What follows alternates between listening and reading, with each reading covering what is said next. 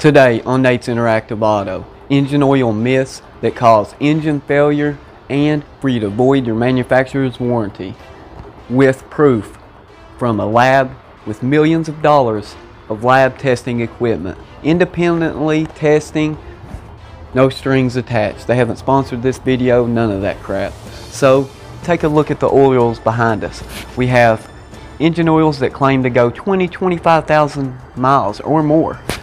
But not only that, we have a car behind us, a 2014 Hyundai Elantra GT, and it claims change your engine oil 7,500 miles. But why is the car manufacturer stating to change oil at different times as the oil manufacturers? Well, there's several reasons for this. And before we get into the actual proof, there's something you guys definitely need to know. Now, why are they doing this? It's pretty simple. Think about it. The cost. And there's different things that come into play here. For example, we have engine oil that, yes, it may go the distance. And even if you look into your driver's manual inside your vehicle, you'll see that they'll actually say under normal driving conditions, which is pretty funny. A severe driving condition cuts the time in half from say 7,500 miles to about 3,500 miles or so. And what is that? Severe driving? Well, if you drive in a lot of stop and go traffic, city traffic, over 90 degrees Fahrenheit, yes, the ambient temperature plays the difference.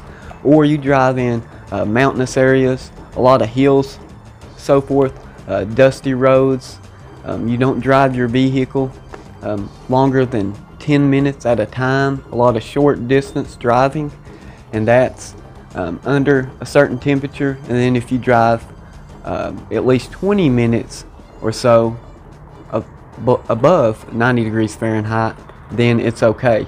Now, it's a little bit different per manufacturer, but as you'll find, most of them use a lot of the same steels and so forth used in the manufacturing process. So why is it so different? Well, as far as the 25,000 mile oil change or 20,000 mile oil change with the Mobil1 annual protection, they've done Astm testing.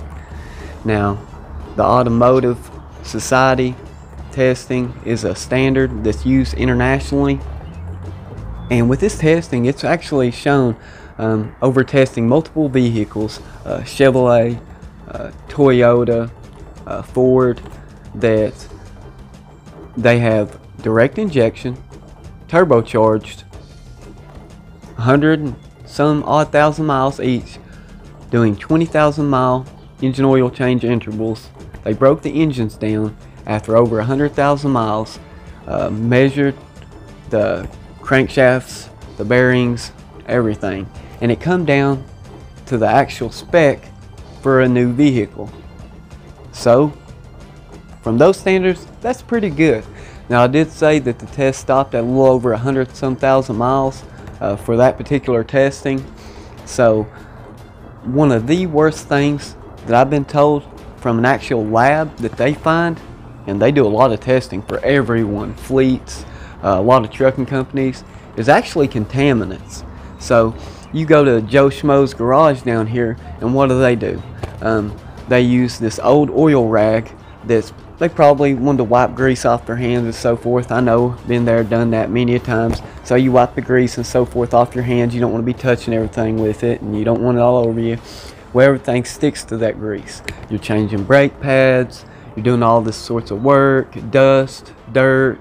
I mean, a mechanic shop usually isn't spick and span like Mr. Clean.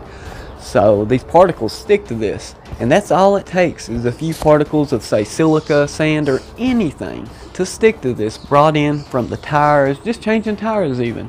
And so now all of a sudden they just use this dirty old rag.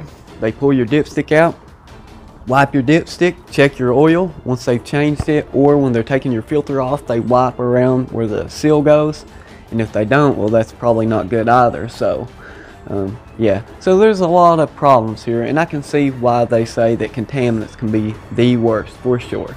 Now guys, please, I want you to see that we have tested engine oil, and we're going to do it at different engine oil intervals. So then we're going to move on to using a different oil. For the first testing, we're going to use the same oil though. I feel like we need to do that first. That way, it's the same exact oil, and we'll see how the vehicle can handle it up to the manufacturer's warranty, and we'll even go beyond that once we start using the other engine oils as well. Make sure you share this, guys, please, with someone you know that may be interested in the results. Comment, let us know if you've done any testing, what your experience is, of what engine oils you've used for long engine oil drain intervals, how it worked out for you, and if you've used one for the life of the vehicle. Please, this really does help a lot of other people because they like looking into this stuff and see what they should or should not do. Now, one thing even Mobil1 and Amsoil and so forth state, you need to follow your manufacturer's recommendations. So it might say 25,000 miles by Mobil1, but if Hyundai says change it at least 7,500 miles, well then that's what you need to do. But if you ever need to turn that in on a warranty, something goes wrong, hopefully they don't use it against you and say, well, you lived in this area of the mountains and now look, so you didn't fall under the normal driving conditions. I've actually seen that happen, and you do not want to go down that road. It's pretty dirty, but it happens. Thanks for watching Nate's Interactive Auto.